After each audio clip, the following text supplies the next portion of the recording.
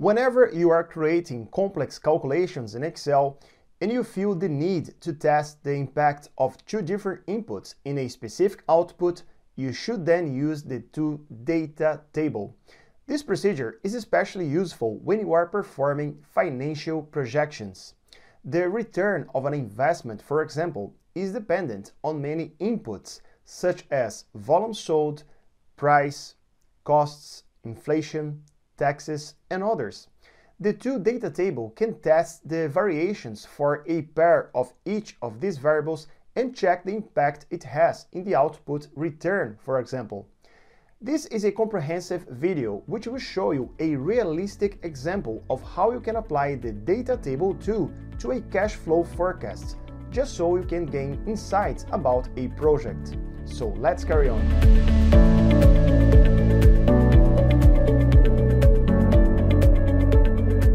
Data table is one of the three analytical tools from the Excel What If Analysis Kit available in the field Data. The other two tools are Scenario Manager and Goal Seek, which we can cover in another video. Before we explain the to data table itself, let's first understand where and why it should be used. Data tables are usually used when you need to sensitize two variables of a specific calculation you have in your spreadsheet. A very common use of data table is done in financial projections, such as this one. In this forecast, we have 8 specific inputs which are feeding this profit assessment below. This profit calculation then impacts the amount of dividends an investor can expect to receive, which as a result defines the investor's return. So here at the top, we first calculate an inflation index, which at this scenario grows at 2% per annum. This indexation then affects the price expected for this product being sold. Volume in this simplified projection is expected to be flat at 7,500 units per year, while revenue is calculated as price times volume. In terms of costs, we have a fixed cost of $100,000 per year and a variable cost of $20 per unit sold, and both costs are also linked to inflation.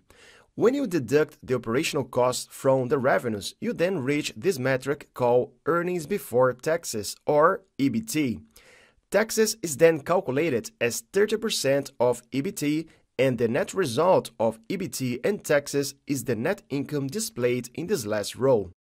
In terms of return analysis, this assessment assumes an investment of $300,000 and the dividends to be received should be equal to the net income multiplied by 25%, which is the assumption related to payout. Once you put together the expected investment and the expected dividends to be received, you can then calculate the net cash flow of the investment. Based on this series of net cash flows, you are then able to calculate the internal rate of return, or IRR, which is one of the most important financial metrics used by investors globally. Even though this is a very simplified financial projection, you can see there's quite a few calculations here, which are all dependent on these 8 different inputs we have at the top. In financial projections, this first set of assumptions, which are most likely to become a reality, is called as base case scenario, which is the starting point of any projection. However, investors will hardly put their own money in a project if they don't understand the risks of investing in that project. Some of these risks can be calculated by creating different scenarios by stressing some of these assumptions. For example, the current IRR of this forecast is 20% per annum, but if I change this amount of investment to $320,000, we can then see the project return drops to 15.6%, which is quite a significant reduction. However, if at the same time I reduce the tax rate from 30% to 25%, for example, then the return increases to 20.4%, which is more than we had in the base case scenario. Therefore, we can conclude in this analysis that a reduction in the tax rate from 30% to 25% more than offsets an increase of $20,000 in the investment made. Let's now press Ctrl Z twice to return to this base case scenario. Even though you can keep doing this analysis manually and deriving your conclusions, it would take a lot of your time to properly sensitize all these variables. So that's the moment when you need to take advantage of the Excel tool Data Table.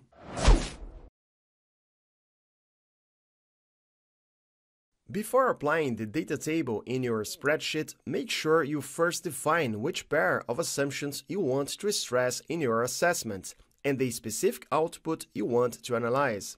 Also, make sure the data table is created in the same spreadsheet where your inputs are located, otherwise you may get inconsistent results. In this example, we are interested in understanding the impact on the investor's return, or IRR, located in the cell C23. The first pair of assumptions to be stressed is the investment to be made in relation to the payout. The second pair of assumptions to be sensitized is the fixed cost against the tax rate. And finally, the last pair of assumptions is the variable price against the inflation rate. For sake of simplicity, we'll check the impact on the IRR based on symmetrical variations of plus and minus 5% over the base case assumptions. So the first thing we need to do here is to identify the impact on the IRR based on variations of the assumptions related to investment and payout, and make sure you have a table formatted this way, as it helps you to define the variables of your data table. The corner of this table should then be linked to the output you are trying to stress. As we are interested in the output IRR, link the cell I3 to the cell C23, where the IRR is calculated. You should now calculate the alternative scenarios for the variable investment in this row header of the table. The base case assumption related to this variable is $300,000, so type that number in the middle of this range, which is the cell L3 in this case. We now need to do a similar approach to the header in the column of this table, which in this case is related to the variable payout. So type the base case assumption of 25% in the middle of this range, which in this case is the cell I6. Now, an important tip.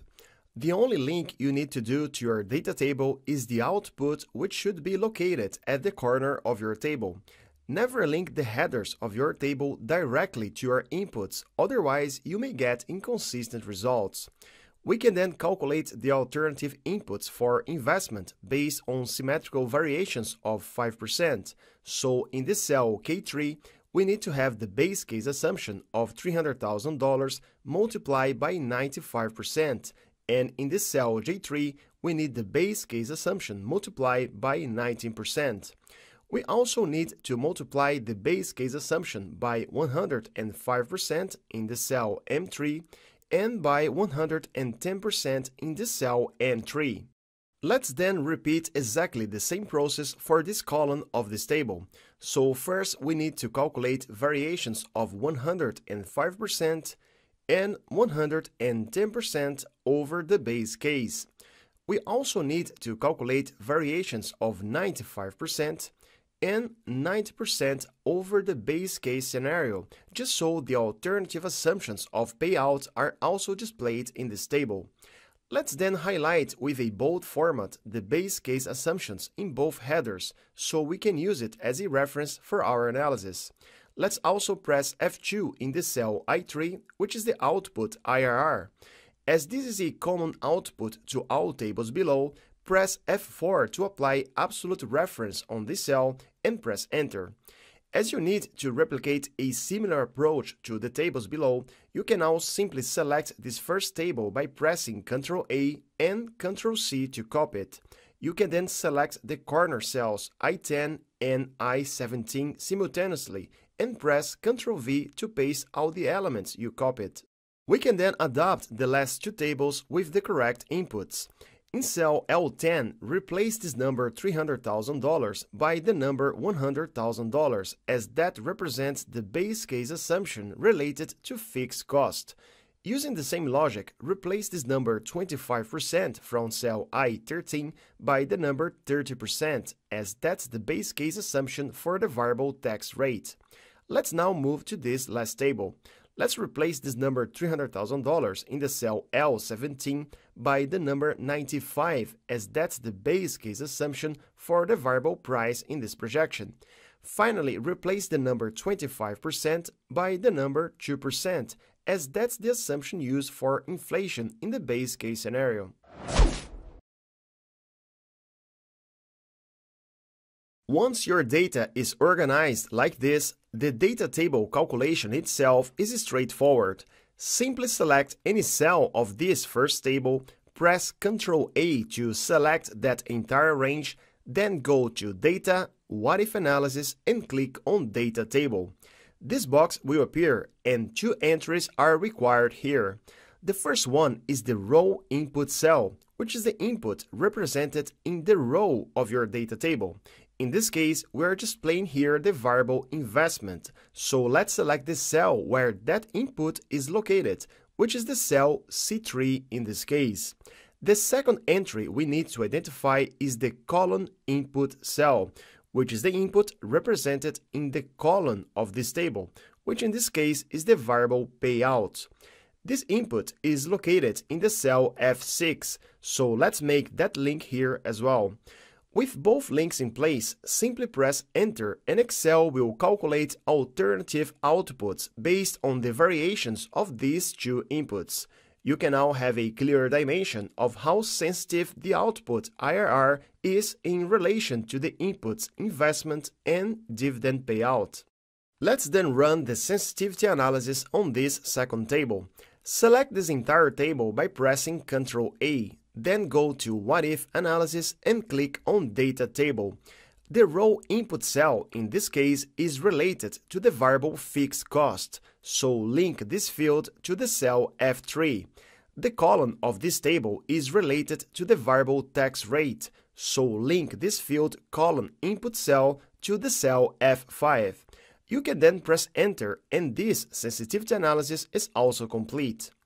We can then quickly complete this third example, so select this entire table and go back to the Data Table menu.